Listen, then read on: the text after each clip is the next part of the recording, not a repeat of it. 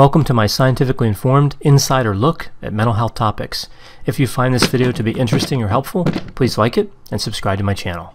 Hello, this is Dr. Grande. Today's question asks so I can talk about the types of incels, pickup artists, and the relationship between the two groups. So an incel is a term used to describe people who are involuntary celibate. And sometimes we see the term involuntarily celibate. Now, interestingly, celibate means not being married. But the way the word celibate's used in the term incel is not being physically intimate, so not having sex. Technically, an incel can be male or female, but the term usually refers to a male who wants a physical relationship with a female. Now, in the research literature, we don't see a definition for incel that's agreed upon, but one definition we do see would be someone who's unable to find a willing partner for at least 6 months. So this individual can be married or partnered, but usually that's not how we think of it. Usually the person is thought of as single. Now, most people who are celibate are voluntary celibates, right? So a lot of the research that we do have available really deals with celibacy in general and not specifically involuntary celibacy. When looking at celibates in general, we see a few different things in the research literature. We see that they tend to have low extroversion, they tend to be ambitious, and they tend to have parents who married or became partnered later in life. Again, talking about voluntary and involuntary celibates together in one group. Additionally, we see that females who are celibate tend to be highly educated and have good jobs, and males who are celibate tend to be unemployed or in a lower class economically. So how about those who are involuntarily celibate, so the incels? Here we see three types: virginal, single, and partnered. So starting with virginal, as the name would suggest, individuals in this category have never had sex, and they tend to be younger than the incels we see in the other two groups, single and partnered. Over 90% of virginal celibates have never dated, so it's not just the lack of physical intimacy. We see that not dating is remarkably common with this group as well. And usually when we talk about incels, when we use the term like in the popular culture, we're really talking about this type. We're really talking about virginal celibates. This type also tends to have the more extreme positions that we see as part of the incel community. Now, moving to the single type, we see here that over 50% have never dated. So quite a bit different than what we see with the over 90% in the virginal celibate category. They tend to be somewhat better adjusted, and some identify as incels as we think about that term in the popular culture.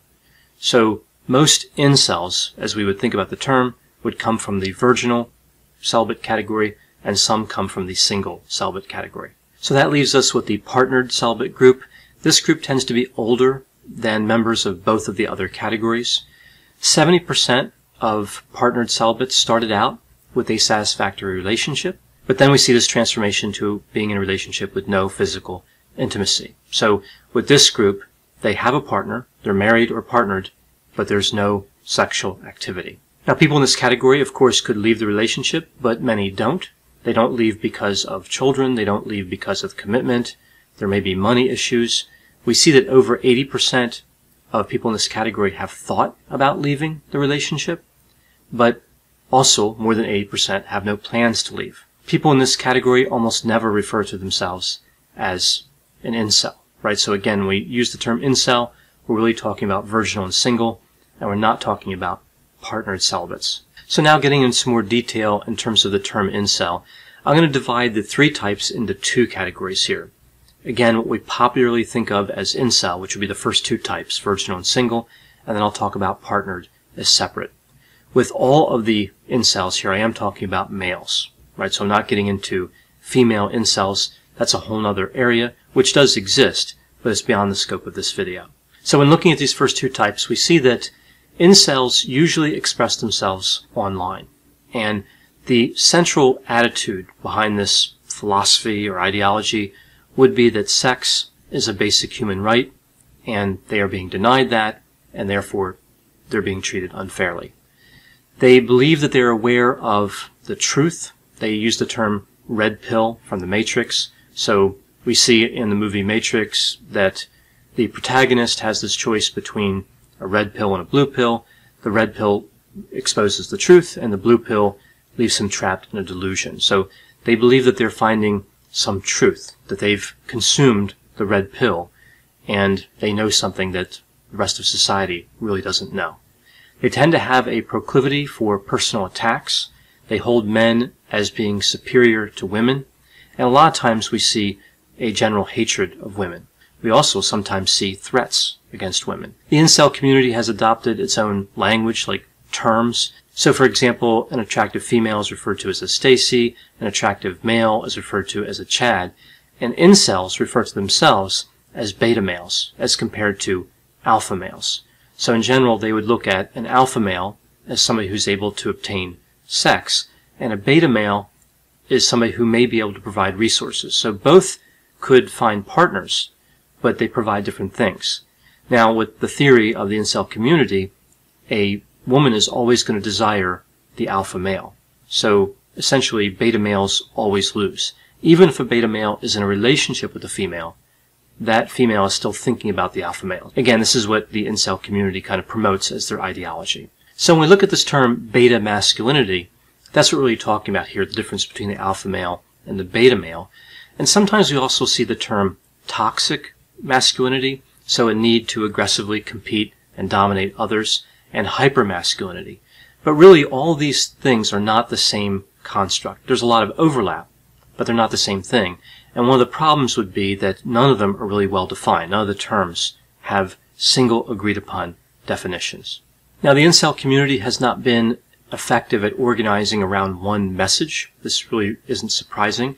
So we see a lot of divisions in the community, and some of these divisions are really highlighted in the relationships with the pickup artist that I'll talk about in a little bit.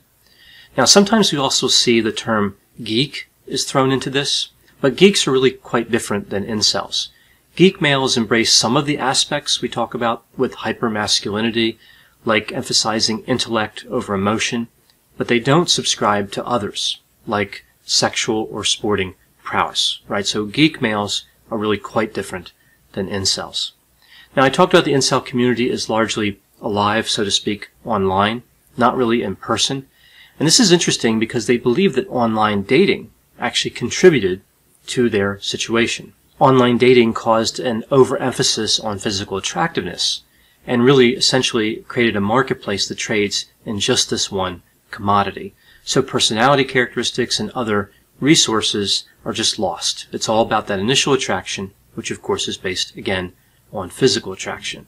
There are also some interesting dynamics around how the incel community formed online and how it's maintained. So I think that this online community really leads people who are part of the community to believe that there are more of them than there really are. So we see that by spreading links and reposting articles that support their ideology, they've really been able to spread their message to a large group, but not really that large compared to how many people there are in society, right? So they have this idea that they're really popular, that a lot of people believe what they believe, and there's some reasons for them to believe that, but they're really not. They really do have a minority opinion kind of packaged as a majority opinion. Now we see that they have hopes of a rebellion that will never happen, the so-called beta uprising. But individuals, of course, could still be dangerous, and we have seen some unfortunate examples of this, where incels have engaged in violent activity.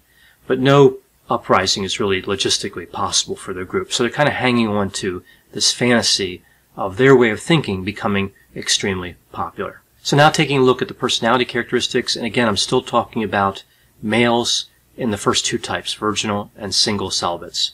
We see generally low openness to experience, low conscientiousness, low extroversion, not surprising, low agreeableness, and high neuroticism. Some would fall in the category of vulnerable narcissism.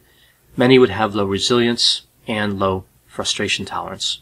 In terms of mental health, we could see any type of mental health characteristic or the absence of mental health characteristics, but in general, mental disorders that would be overrepresented in this group would be autism spectrum disorder, major depressive disorder, persistent depressive disorder, generalized anxiety disorder, social anxiety disorder, and agoraphobia. So now moving to the partnered type. Again, still talking about males, but these individuals would still technically be incels.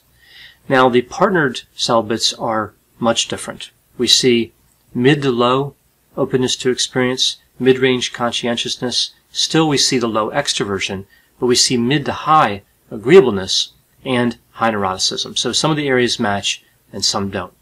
We see that the partnered celibates really have no association with extreme views. They don't believe there's going to be some sort of rebellion, and many don't have any particular dislike for women. We see an absence of a vigorous online community. Some of the support they get could be online and some could be in person, but again, we don't see this kind of vigorous online community like we see with the first two types of incels. There would be an increased likelihood of seeing cluster C personality pathology, so avoidant, dependent, and obsessive-compulsive personality disorders. But generally, this type, the partnered celibates, would not have a strong association with mental disorders. Now looking at all types together, and again still talking about males, we do see a tendency to be socially awkward and have a negative body image. We see individuals who often think of themselves as unattractive. They think people would be repulsed by them, so they end up avoiding social situations because of this. So we see this kind of chain of events that occurs that ends up with them avoiding these different social situations. We also see that the incel community tends to have a lower income, no place of their own, and they tend to work in male-dominated fields. Now, all these things really make sense. They don't have the same access to women as other groups because of some of these dynamics. Many incels feel like they are off time, and what this means is they feel like they have not kept up with the typical progression of their cohort. So their opportunity has passed. Other people are having physically intimate relationships, and they're not. So they've just kind of gone off the path that they would have expected. So now moving over to the pickup artist. I've covered the three types of incels. We'll take a look at the so-called pickup artists. So here we see that these individuals are men who attempt to seduce women. They're not the same thing as incels. Pickup artists are completely different than incels. With pickup artists, we see the dark triad traits, typically. Narcissism, psychopathy, and Machiavellianism. So pickup artists are often arrogant, manipulative. They demonstrate superficial charm. So they seem charming, but it's only at first glance. They're not really deep or sensitive. It's all just on the surface. We also see they're socially dominant. They tend to be strategic. And, of course, they're antisocial. Additionally, we see characteristics like being immature, unsophisticated, and transparent. And we see this evidenced in a lot of the techniques they tend to use. They use helpers to try to gain an advantage in terms of appearing attractive. They point out flaws in a woman to make her feel more vulnerable. In theory, this gives them some sort of advantage.